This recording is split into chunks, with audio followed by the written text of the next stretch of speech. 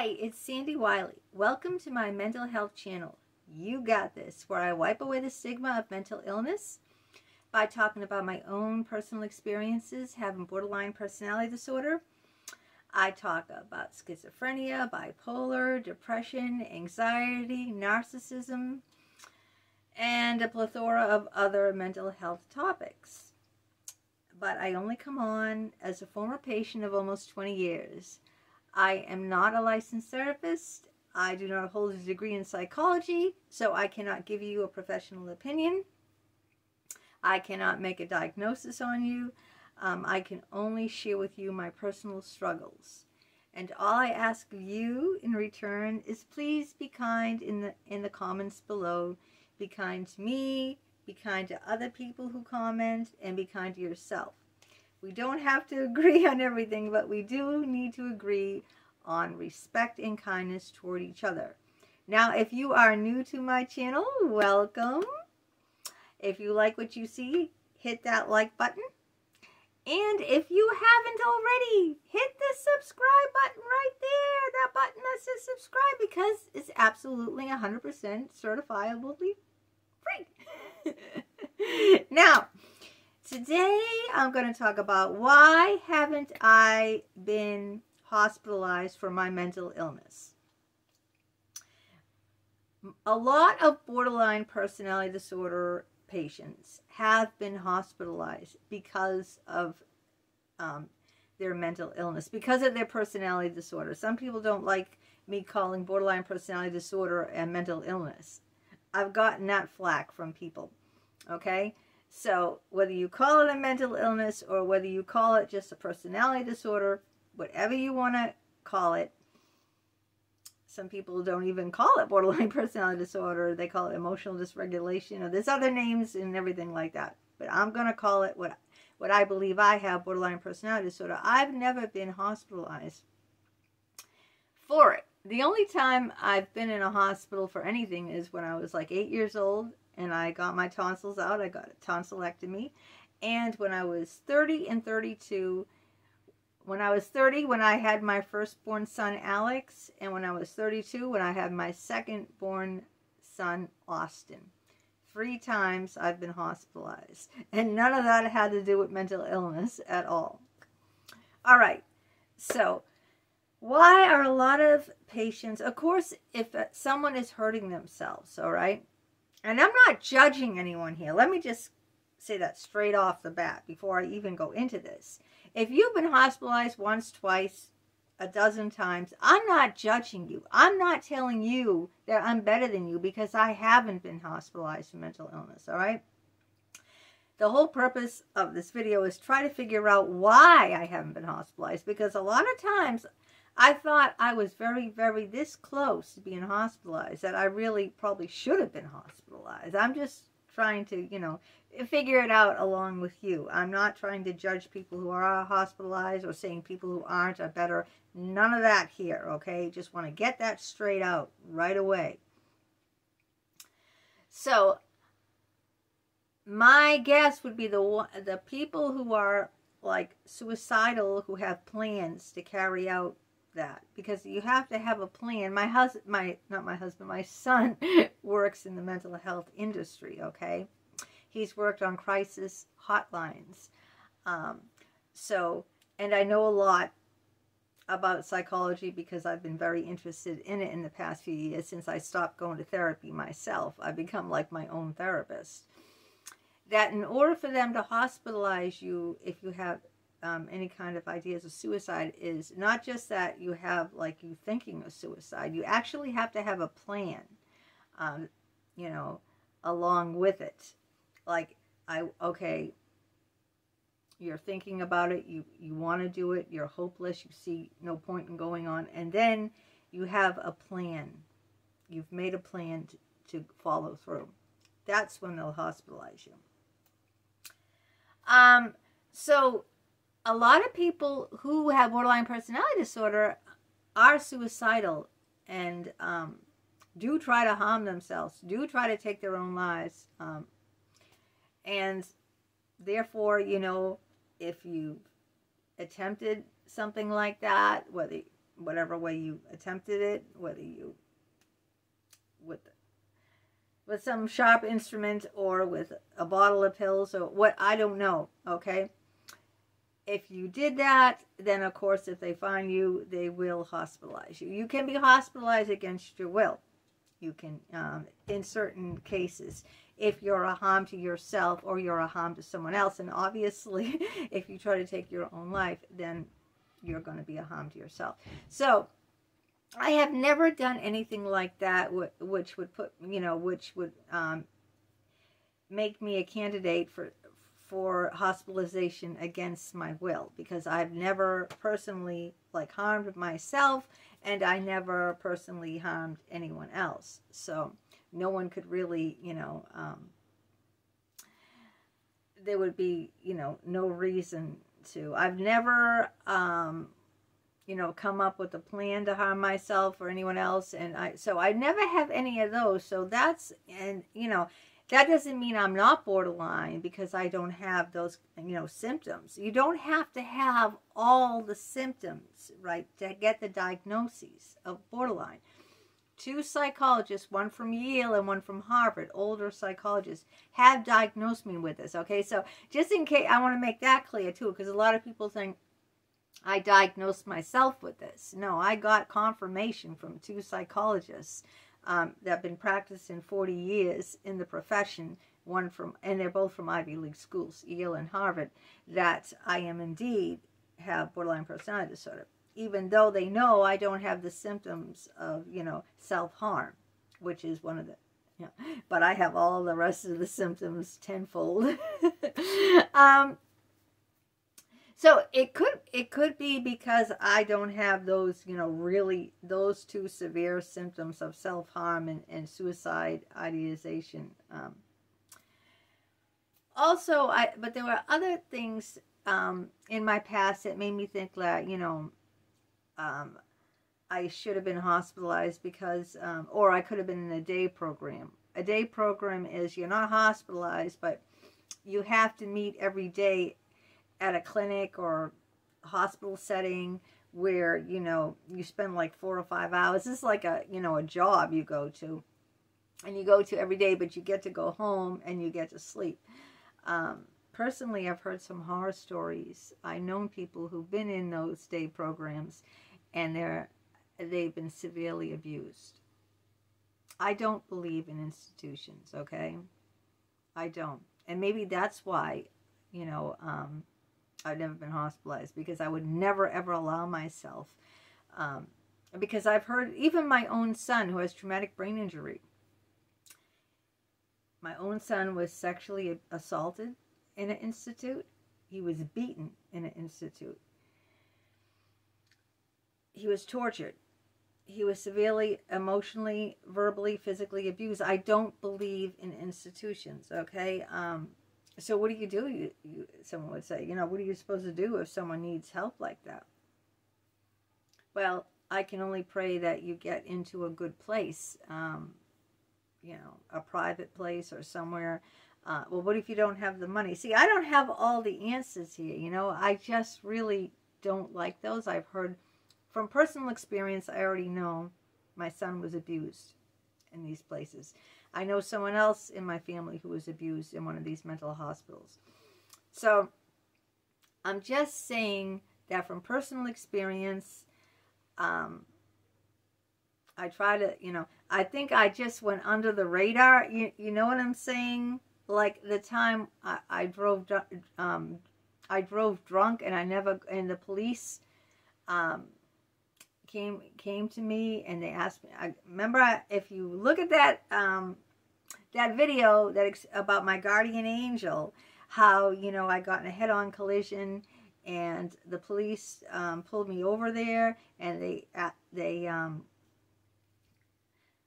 told me that if the woman pressed charges, because I left the scene of the accident. They told me if the woman pressed charges, they'd have to arrest me, but they never gave me a breathalyzer, and I was really drunk.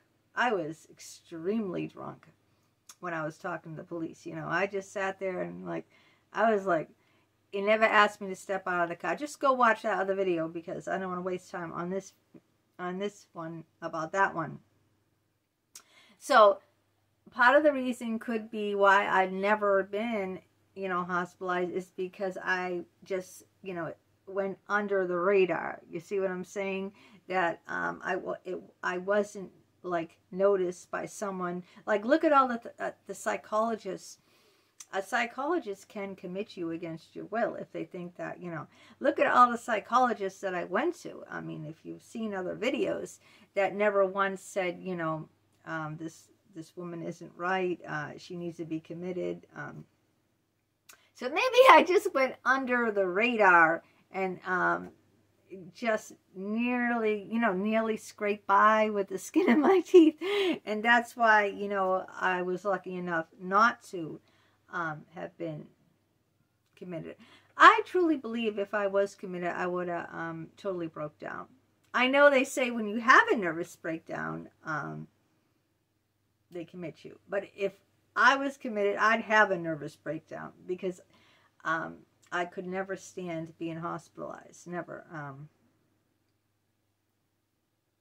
I don't like people telling me what to do, when to do it, what I can and can't do. You know, I don't like any restrictions on myself. I'm a free bird, okay? This girl's a free bird. No one's going to tell me what to do, when to do it, what I can and can't do, put restrictions on me, tell me what to eat, what time to eat, when to sleep, you know, not allow me to drink.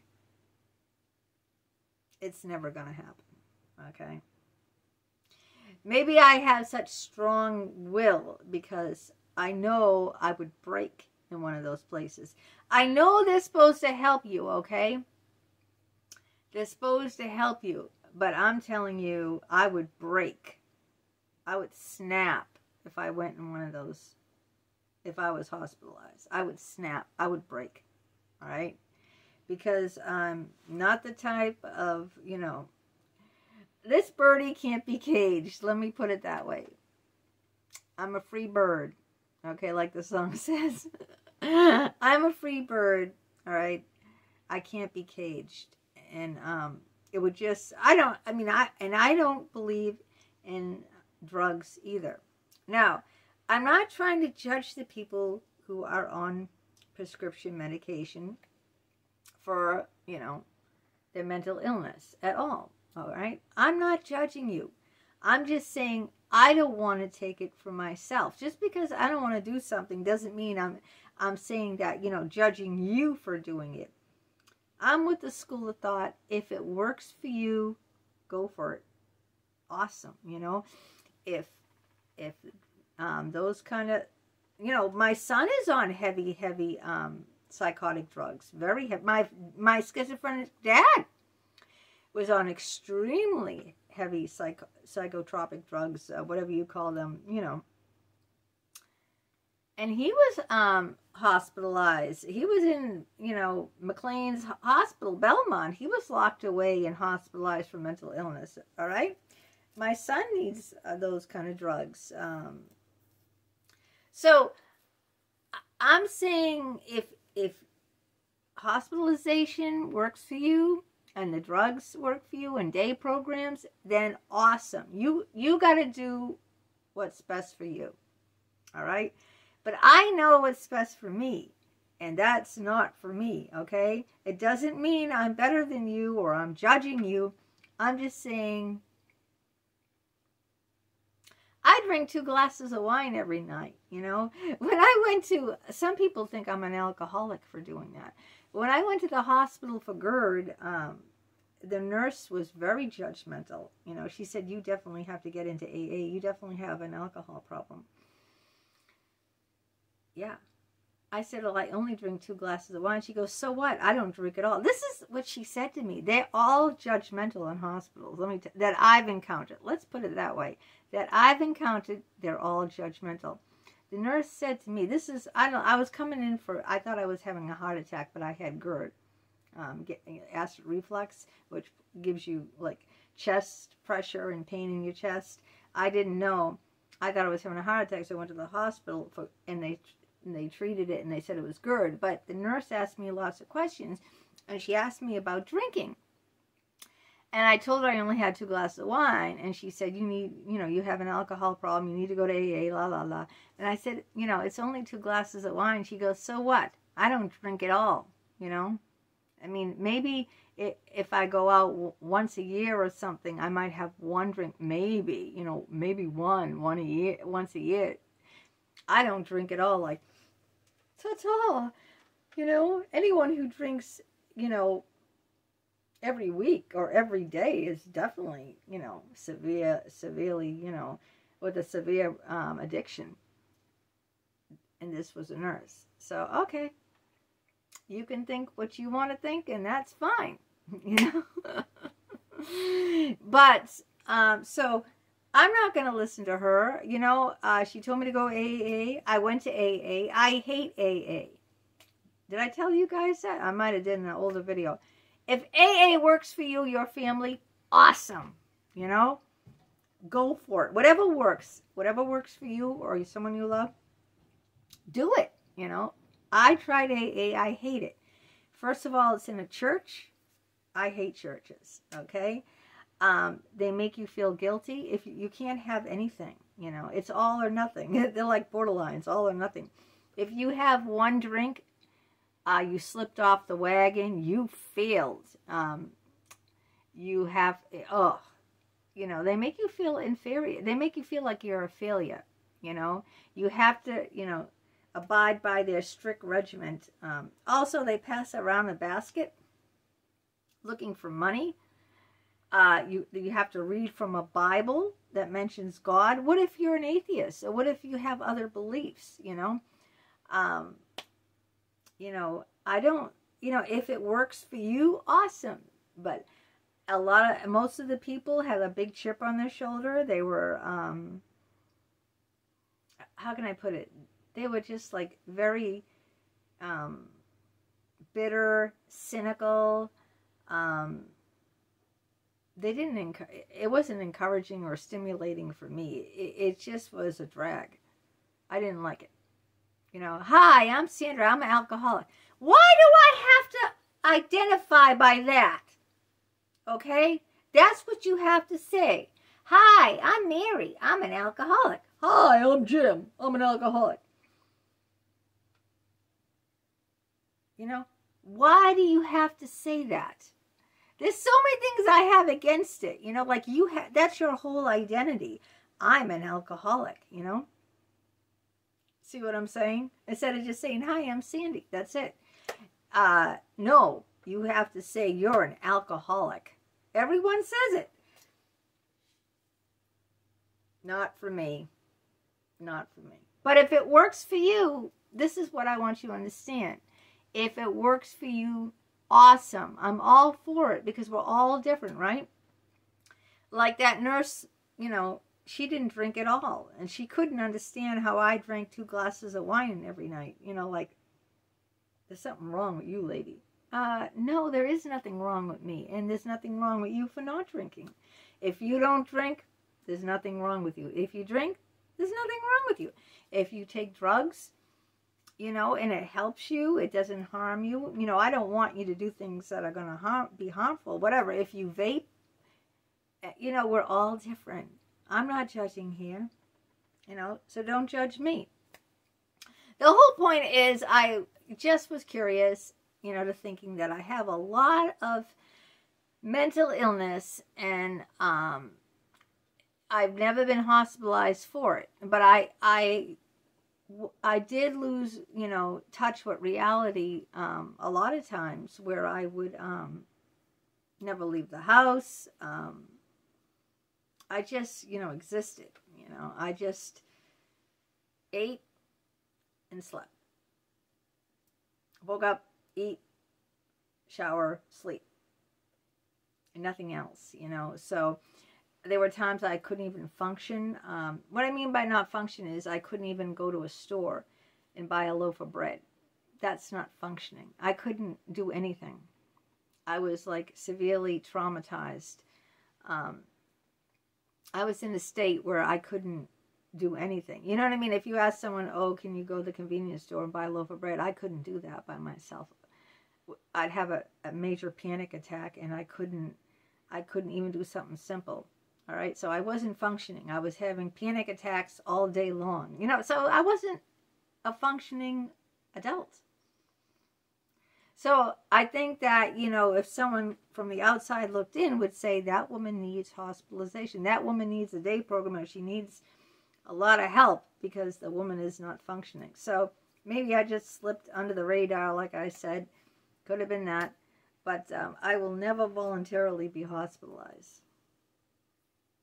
I just, you know. But please let me know if you have been hospitalized. Let me know your experiences about it. Maybe you have some positive experiences, and maybe you could, you know, make me see different, you know. I don't know. Let me know in the comments if you've been hospitalized for something. How did you feel treated? Did you feel like they treated you right? How was your experience? Was it a positive experience? Did you get better?